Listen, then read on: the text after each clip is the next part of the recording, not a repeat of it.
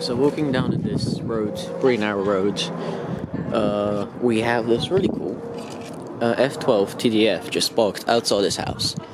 Absolutely beautiful and amazing car. Such a cool car.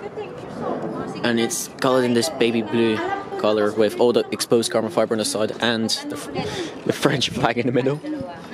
Or, yeah, at least the same lights. Wow, absolutely beautiful car.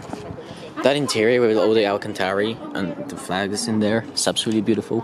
And all the carbon fiber. It's like Alcantara carbon fiber, just so much of it. Wow. And that rear end with obviously a carbon fiber rear thing with the Ferrari logo. That's like pretty small. Yay. And the Ferrari logo there as well.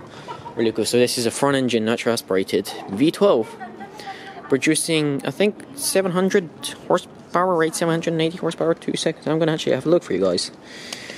F12TDF horsepower. Yeah, 769 horsepower. That's really cool, actually. And wow, look at that fuel cap. It's absolutely amazing.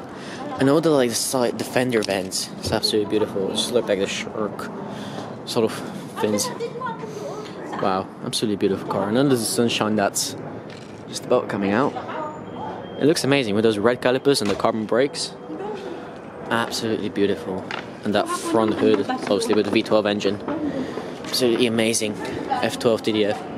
And look at those front splitters, like the way they're separated is two whole different things.